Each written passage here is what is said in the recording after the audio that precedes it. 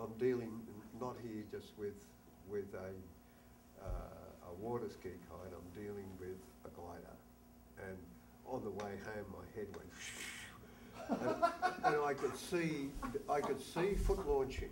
I could see the future of this thing, and this is September the 8th, 1963. And by the 11th of October, in other words, only 1 month later, I had a patent pending number from the Australian Patents Office.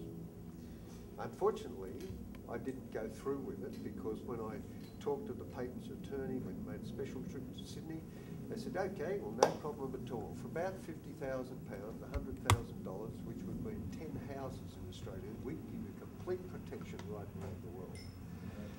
So I sort of dropped that one.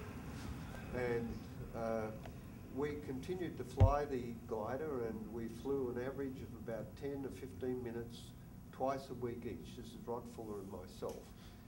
Rod turned out a natural pilot. I mightn't have been as gifted as him, but nevertheless we both were getting better and better at flying. So by the time the Jacaranda Festival had come along, we'd had every weekend we flew on Saturday and Sunday. We both flew probably for 10 minutes on each toe. So we had quite a bit of time with it, and the big day arrived, and around about 10 in the morning, Rod Fuller did his jump start and flew at the Jacaranda Festival. I was scheduled to fly at around 4 in the afternoon. A 30-knot nor'easter blew up. So that year, to my chagrin, I didn't fly.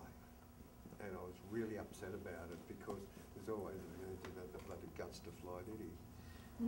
The next year, after that, I built a smaller one. I realised it wasn't going to be suitable for skiing because it flew too slowly.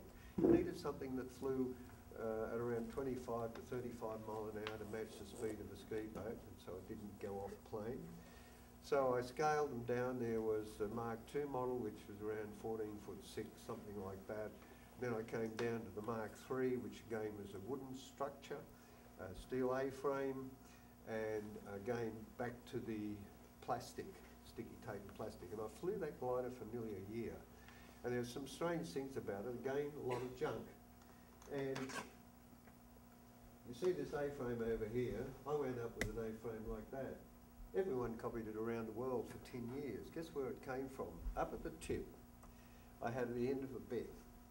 I took the end of the bed off, turned it over, down tube, bent it in. Copied everywhere all over the bloody world. That is true. Well, there were a couple of lugs on it. Ken's got all the pictures. And so, in October 21st, 1963, the Daily Examiner published photographs of the glider on their front page. And it did two things. It established that we developed the glider in Australia. It had the A-frame. I had found that I used a sort of water ski kite arrangement initially with the glider, and there's a big picture there. And then I found the keel would sort of sprung and move left and right in the wing, so it went in like that, and that's how the A-frame was born. It stiffened the whole structure up. Yep. That's so the struts actually went from the base tube up to the ends of the crossbar rather than coming into the middle. So the idea that I pinched the A-frame from somewhere else or just added Origalo wings a load of baloney. And that's the story that I had always heard, that there was just, that everything was just right, you know, the wing was already there, and you just kind of hung a triangle on it, and that so completely diminishes the complete development that you've described. So we then undertook, I guess, from 1963 right through to when we left Grafton, a period of intense flying. I've been trying to estimate with Ken just how much time we had, but by the time 1965 came along, Rod and I would have had at least 30 hours in the air with the wing. 1966, I set an endurance record of something like 2 hours on the Hawkesbury River. 1969, quite a deal later, about 6 hours. We started free gliding in 1964, and the Free gliding, you mean releasing? releasing off the rope and free gliding down. But prior to that, you actually had many opportunities to experience the wing without being pulled, because you would overfly the rope. Yes. So you'd overfly the rope, so then you were completely free. In around January 1964, before we broke the glider up and turned it into a barbecue, I was flying on a 210 foot of rope, and I can't even imagine why I was doing that. We more or less settled on 140 feet, and I was pretty well up over the boat and ran into a thermal along the edge of Susan Island and found myself over the tops of the trees, and the wind's blowing this way.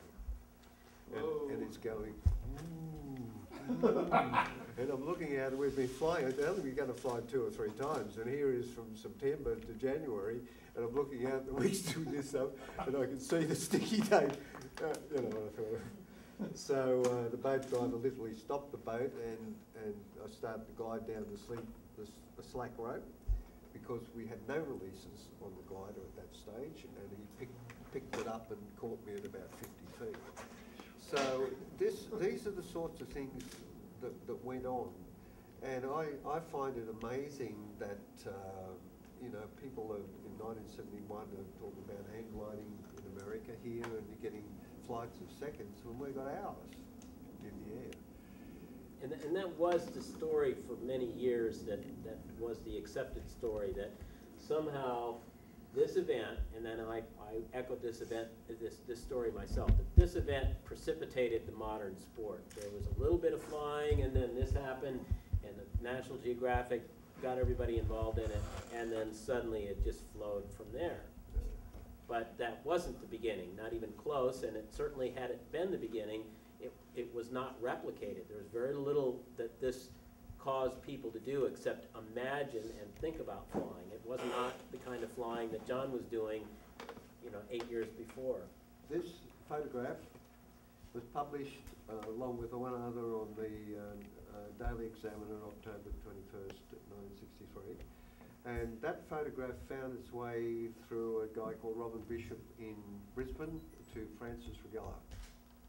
I was contacted by Francis Rogello in around September, October 1964, asking me for details on my wing. A year after you actually first flew. A year. And we've been free gliding for more than 6 months on the wing. And he sent a very nice letter with some technical data, which, you know, involved these things over here. The Parasev, and I want to make this clear, Parasev was not just the, it was the whole paraglider experimental thing right across the board. And he sent... this is the Parasev. Yeah, that one. That's been sort of been called Parasev, and people regard that to be the Parasev. Parasev was everything. It was the one of the pterodactyl thing up in the corner. It was the gliding parachute, which I showed you earlier, from which I got my inspiration. And it was split up into Ryan Aircraft and North American, I think also Delta. Ryan had the Parasev 3, the one with this one here.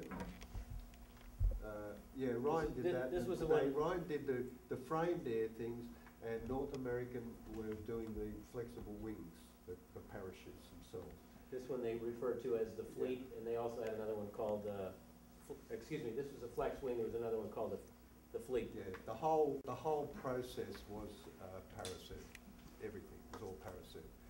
I didn't know that till all of this data. I wish I'd had it before I started building the models. And strangely, I wound up with an 80-degree nose angle and also a 90-degree pattern cut, and it seems to me that they're all about the same. It's also important to note that a guy called Mike Burns, who was an Australian aeronautical engineer, graduated from Sydney University, started experimenting in 1962, and I didn't know anything about this, and he produced a little glider mounted on 2 floats with a delta wing pretty much the same as mine. He flew before I did, and I knew nothing about him, and a picture appeared in a magazine. So I sent through the solicitor a letter to him saying, you can't do this, you've got my bloody aeroplane design there and we're going to have to do something about it. He came back to me and eventually we talked on the phone and became firm friends when I realised that he had developed his wing completely independently from mine. I finished flying in 1965 in Grafton and moved back to Sydney. The guy I was working for passed away. And when I got back to Sydney, Mike and I got together and we came to an arrangement. He was going to build my gliders alongside his because he already had the facilities to do it. And he's also doing repair work for people with Chipmunk aircraft, and he had a number of people working for him.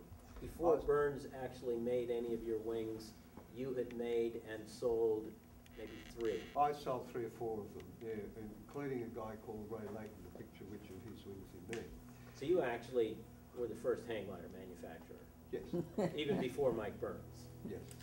Yes. It was a long run of manufacturing. Mike was setting up for mass production in a small way, might make 3 a week.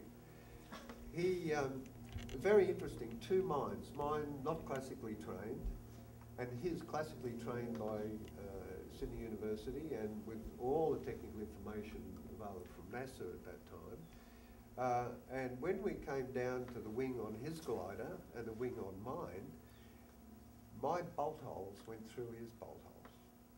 Whoa. And he built his gliders with models the same as I did, and he said he chucked them off a pipe out of Botany Bay, a big round pipe.